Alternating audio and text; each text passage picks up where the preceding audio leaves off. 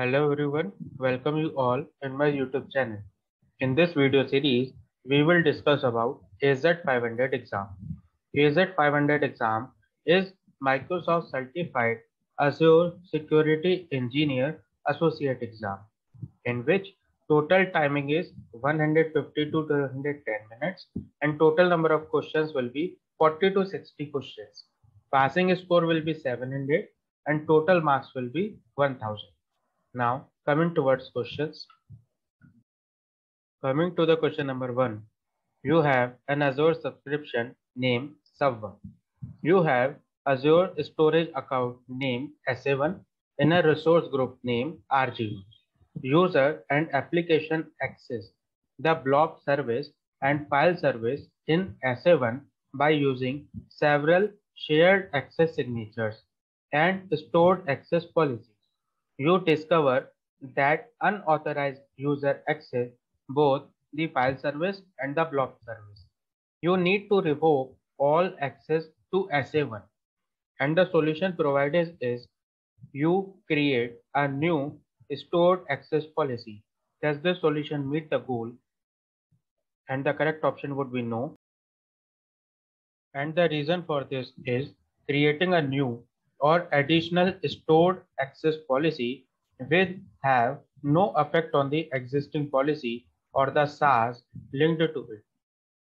To revoke a stored access policy, you can either delete it or rename it by changing the signed identifier. Changing the signed identifier breaks the association between any existing signature and stored access policy. Deleting or renaming the stored access policy immediately affects all of the shared access signatures associated with it.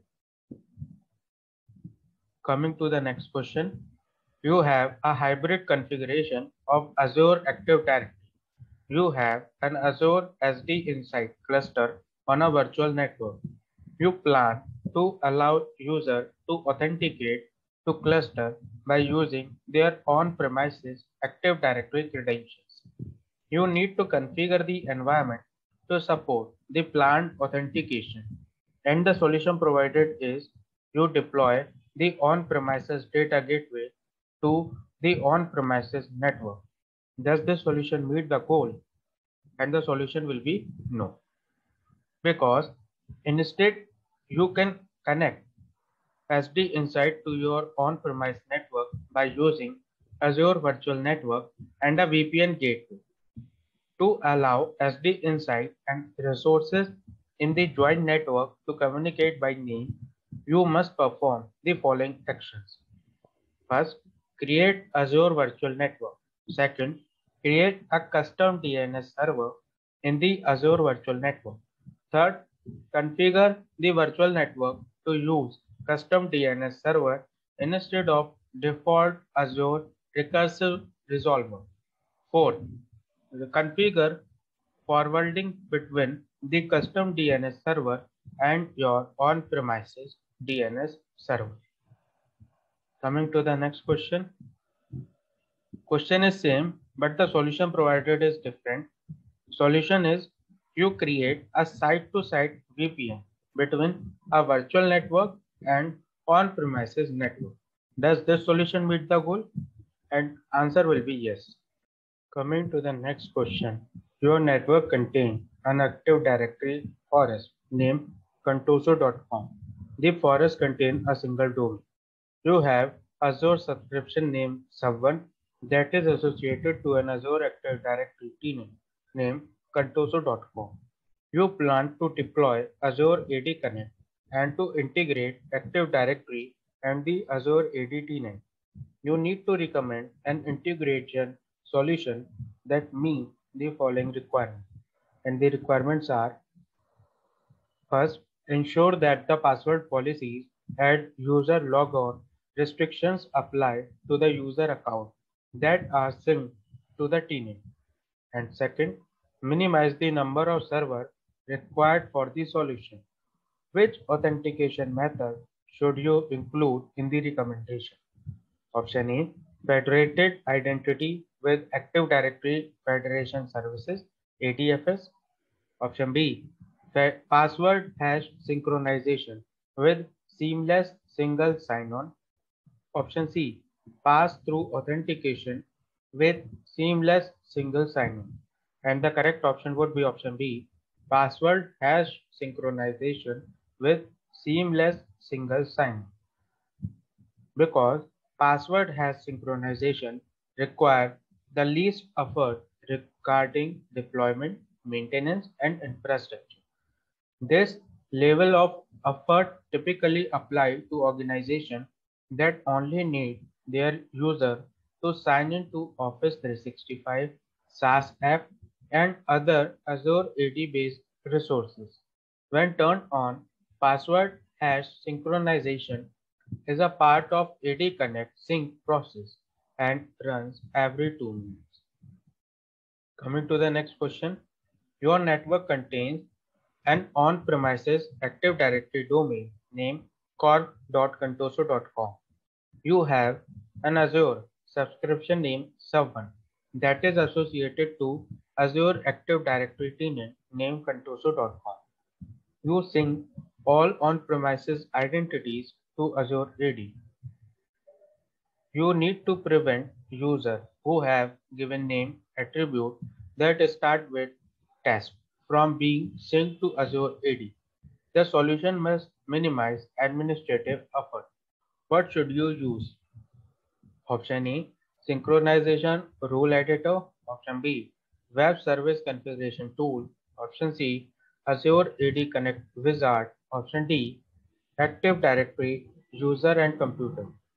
And correct solution would be Synchronization Rules Editor. Coming to the next question. You are implementing conditional access policy. You must evaluate the existing Azure Active Directory risk event and risk label to configure and implement the policy. You need to identify the risk label of the following risk event. Option A. User with leaked credential. Option B. Impossible travel to a typical location. Option C. Sign in from IP addresses with suspicious activity. Which label should you identify for each risk event? We have the labels and we have the reasons. First, impossible travel to a typical location. Second, user with leaked credential. And third, sign in from IP addresses with suspicious activity.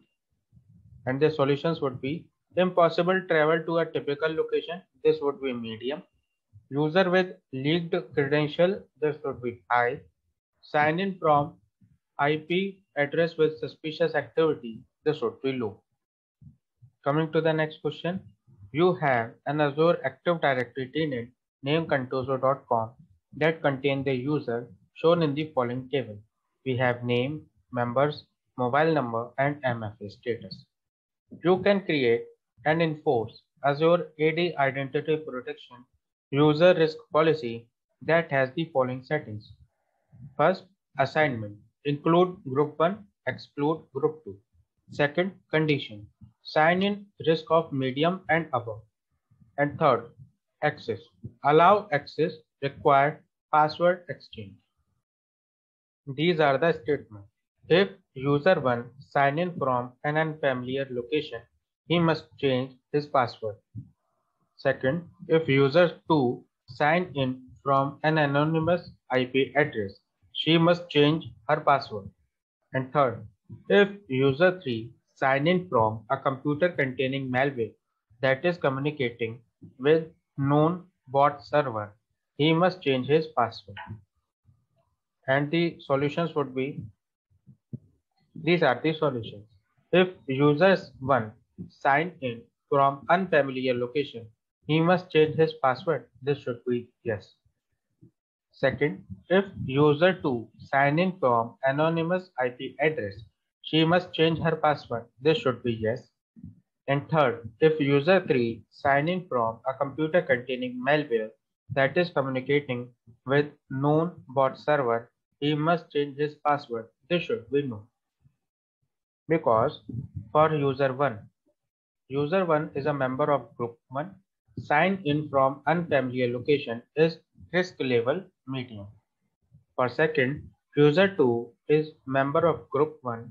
Sign in from anonymous IP address is risk level medium. And third, sign in from IP addresses with suspicious activity is low. Coming to the next question, you need to configure an access review.